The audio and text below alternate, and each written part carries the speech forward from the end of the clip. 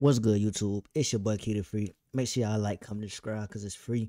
And I'm back with the scary videos, you hear me? So y'all gotta spam that like button where my naughty gangs at. I need everybody to turn on their post notifications whether I react to your music, you know what I'm saying? And everything. Now, if y'all ain't go check out that IRL video, go check out that IRL video. It is currently going up, my nigga. It is going up every single day. You feel me? I appreciate all the love. I'm gonna come through with more IRL. Trust me, I promise. Now today I'm coming at y'all with a true Tinder date horror story. You feel me? Now this just, you know what I'm saying, my boy Cairo. Shout out to Cairo, bro. You always hook me up with the scary vids. You know what I'm saying? He always hook me up. Vaughn, y'all love him. You feel me? King, y'all all love him. So, you know what I'm saying? I'm bringing him back. I'm bringing him back to scary vids, man. I'm back on my regular schedule, man. I love all y'all, man. I need the notifications on. I need y'all to share this with y'all folks. You feel me? I need y'all to grab their phone, roll to 500. You feel me? We are currently at 420. 420, my nigga. We want all the smoke. Big 420, you hear me? But you know what I'm saying? Let's get into the three true, you know what I'm saying, horror stories. There's always be some dumb shit, my nigga. Now, y'all niggas be making bad decisions on these horror stories. There's no way possible that these horror stories are for black people. Like it's no way possible that the character in the story is black. Because I swear to God, my nigga, I would have saved half of these niggas in this bitch. Simple. And I ain't no hero, my nigga. Thanks to Shudder for sponsoring this video. More details at the... Yeah, all that. This happened when I was 17 years old. It's been nearly 2 years since my girlfriend broke up with me, and I was very chewed up about it on the inside. I've called her several times, but it always went to voicemail. I've tried texting her on Messenger since, ironically, we were friends on Facebook, but still, not a single response. As the weeks went by, I became very boy, that nigga look just like Ben 10 on game. Devastated, and was worried that I'd never find love again. Ben 10 in the 5. My brother told me to just forget about my ex-girlfriend, and that it was time for me to move on. He introduced me to this app called Tinder, which he said was great for online dating. I was very familiar with online dating, but never actually done any of it, because there was no way that I even felt like hooking up with some random person I met online. Swear to God, bro, it's always the brothers, bro. It's always the brothers that's doing some shit. Always some brothers that getting you in some shit. Like, I can't make this up, my nigga. It's always the brothers, my nigga. The brothers, they're happy and they're single and they're gonna learn. It's always the brothers, my nigga. Like, real shit. I can't make this shit up. But I figured it couldn't hurt to try it out, so I decided to give it a shot. After I finished setting up my account and was done creating my profile, I just started randomly liking a few of the girls that I thought were pretty. I'm not picky. I just wanted to... And me, bro, bro, see, that's what I'm saying. I can never do Tinder. Never. In my life. Bro, I'm not finna swipe on no random female, my nigga. I don't know what she got. There's a whole bunch of stuff going out nowadays. You could have, I don't know. You can have something I don't want. I'm not doing no Tinder, my nigga. You feel me? If it's not face-to-face or, if I don't know you, I'm not meeting up with you. We're not doing no texting on no social media app if I don't know you. I'm just keep it $150 with you. Call me bougie, call me what you want. If I don't know you, I'm not texting you back. It's that simple, my nigga. I only text my gangers back, and I text the girls that I know, my nigga. It's simple, my nigga. In my gang, my NLZ squad. To make sure that I found the right girl for me. A few weeks later, I've had already received my first match on Tinder. Her name was Robin. She had blue hair, freckles, and beautiful amethyst purple lips. According to her profile, she had the same interest in the stuff I was into, and was even around the same age as me. Even better, she lived in the same town as me. By the way, I live in Memphis, Tennessee. We started having a friendly group chat on Tinder, which was going well. Her message said, "You may not know me, but we went to the same high school." I replied, "Are you sure?" She said, "Yeah, I was always the quiet one at the back of class. Anyways, I think you're really cute. We should hang out sometime." I ain't gonna lie. I agreed and asked her to where she wanted to hang out, where to meet her, and what time I should be there. My nigga, you didn't ask for her name or none of that, my nigga. You gotta ask for the social security number. You gotta ask for everything before you meet up with a bitch. You cannot meet up with a bitch without asking for the social security number. I'm just keeping it $150 with you, my nigga. Cards is in your hands. Did you at least FaceTime her to see if she real? You can't just go off a text, my nigga. She talking about she was the quiet kid in the back of the class. She's quiet for a reason. Something ain't right. It ain't. There's something about this Tinder we don't know about. She said we'd hang out at her place and meet her at the park tomorrow night at around 9 p.m. I accepted. I got to the park that night at around 9 p.m. sharp. I didn't call her because I didn't want to sound too desperate. Some time passed and I finally decided to call her to no response. Yeah, I also tried texting her to no avail as well. It was around 9:30 p.m. There was still no sign of her and I was beginning to grow impatient. I was starting to think that maybe she wasn't going to show up at all. I sighed and said, I knew this was too good to be true. She's not even here yet. Screw it. I'm going home. I can't believe I came out here this late for nothing. Oh well, yeah, it was cool, nigga. So much for online dating. I was about to start my walk home when suddenly I saw a black convertible pull up to my location.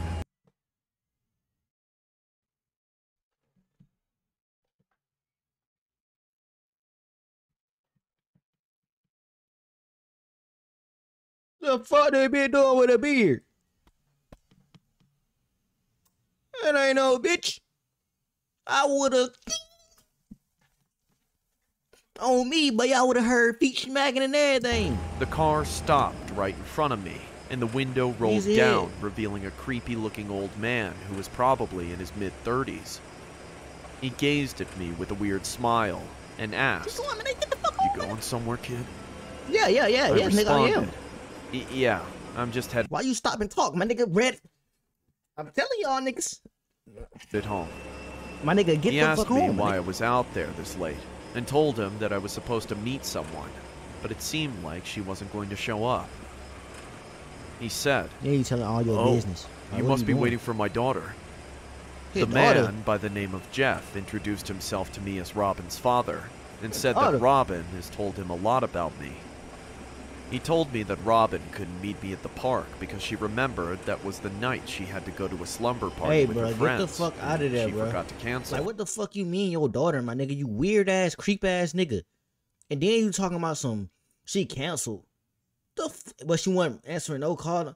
Hey man, I don't know what kind of fruity shit you on, my nigga. But hey, I ain't the one, my nigga. I ain't better back your ass up, nigga. I'm telling you, cause if I would've went out, hey. He told me she wouldn't be home till 11 o'clock. And that's when I knew my night was a bust. He apologized and offered to give me a ride home. Fuck no. I knew it was going to take too long for me to walk, so I accepted. It was going to be a long drive, but luckily I knew all the shortcuts to my house. Got, my nigga. I told him where I lived and how to get there as I got into the car. This nigga, bro, it's over. After a few minutes, I was feeling tired from being out so late. So I closed my eyes for just a few short seconds and dozed off. And then you went to sleep. sleep. Not long afterward, I awoke. Feeling a little drowsy, I rubbed my eyes and realized that I was still in the car. I asked the man where we were, as this wasn't the usual route to my house. Oh, fuck. He said, "Relax, kid." Ben 10, you green as fuck, my nigga. You green as hell, my nigga. The fuck is you doing, my nigga? You in a random nigga car going to sleep? This is a shortcut. We're almost there. I asked where we were going, How the hell was and it then he looked at me with some sinister grin on his face and just chuckled. I felt my heart almost explode out of my chest as he did that. I looked down and saw a handgun sticking out of his jacket pocket. I put two and two together and realized what was happening. I told him, "Let me out now!" He responded, "No." Then, he put his foot on the accelerator, speeding up the car. I tried to get out, but he had already put the child lock on. It seemed hopeless. I was trapped. There was no way out. To make matters worse, we were driving through a forest area with no cell service. I couldn't even call for help. You're done. But I just had to get out. As soon as the car started to slow down, I stabbed him in his shoulder with a pocket knife that I found on the floor. He screamed in pain as I was able to turn off the child lock, unlock the door, and run as fast as I could into the woods. While I was running, I could hear multiple gunshots being fired at me, Oh, but fuck luckily, no. not a single one hit me. Oh, fuck no, my nigga. I never looked back because I had the fear of the man chasing me at the back of my mind. I dove behind a tree and hid under a bush.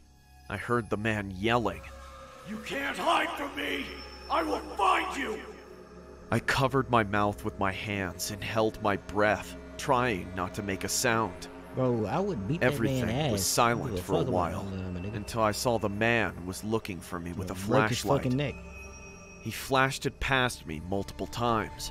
Better yet, you're Ben 10, bro. You can't transform, my nigga, to Speedy, my nigga. Get the fuck out of there, my nigga. You got the swole folk. Man. Well, you watch it, my nigga. When I heard his footsteps Caught going lacking. deeper into the woods, that's when I knew the coast was clear. I ran, using the flashlight on my phone to help navigate me through the dark and scary woods. In hindsight, I knew that was a stupid move, considering the situation. I could hear the leaves crunching and the twigs snapping as I ran, which would also easily give away my position. When the crunching and snapping got louder, I looked behind me and my heart dropped when I saw that the man was chasing me. I ran as fast as I could with the man hot on my tail, firing every single last live round he had in his gun. But thankfully, the shots missed again. "There's nowhere for you to hide!" This nigga got He an said. extended mag in that I bitch? thought I was going to die, until I heard the man trip over something, and I was able to get away unharmed. I kept running until I was out of the woods and back onto the road. Looking behind me then, he was nowhere to be seen, which means I lost him. I sighed in relief, and then I saw a red car driving down the road. I was able to wave it down and told the driver that I was kidnapped and almost killed by some crazy man. Bro, you wasn't kidnapped, my guy. You volunteered to get in a fucking car. What do you mean you're kidnapped? You volunteered to get in a car and you fell asleep in this man's car. This nigga didn't force you to get in the car, my nigga. You wasn't kidnapped, nigga. You wasn't held bro, you wasn't held against your wishes, my nigga. Everything that you did leading up to that was voluntarily, my nigga. There's no fucking way possible I would have accepted a ride for that nigga.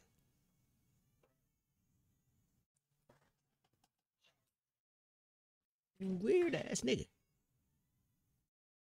In the woods. It took a lot of begging, but the driver finally gave me a ride to the police station, and I told the cops everything. Unfortunately, I didn't get the man's tag number, but I gave the police a clear description. After the police had run a search, they told me that he didn't even have a daughter, and that they've been trying to catch this guy for months. Oh.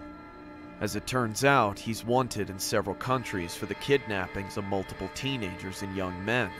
How I managed to escape him is a miracle. The officers kindly gave me a ride home, and I didn't tell anyone what happened except my brother. The man was never found, nor was he ever caught, and they say he's still out there, even to this day, which scares me the most. What's even worse is that I stupidly gave him my address, so who knows if he might try to kidnap me again. Needless to say, my days of using Tinder weren't over after that. The whole incident just made me a lot more cautious from there on out. Yeah, that app would've got deleted, my boy.